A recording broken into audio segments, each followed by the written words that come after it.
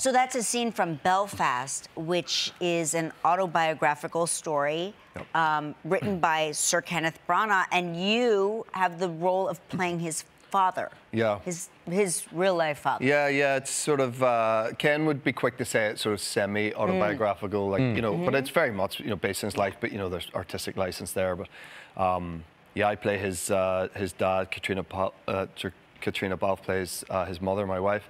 Dame Judi Dench plays my mother in it, and Ciarán Hinds, a great actor also from Belfast. But it's a great cast. And actually, you think that would add a pressure, you know, having Ken there portraying his parents, but actually he was amazing at just letting us feel like, you know, we could bring our own flavour to it, and he wasn't like picking us apart, saying, you know, my dad would never have done that, he wouldn't have reacted like that. He was very much like, you bring your own thing to it. So I actually had a lot of freedom with it, which was a nice thing. A scary time? Yeah, I mean, so this chronicles a year in a period of about 3 months in his life in 1969, which was at the very beginning of the conflict that ended up raging for 30 years, known as the Troubles.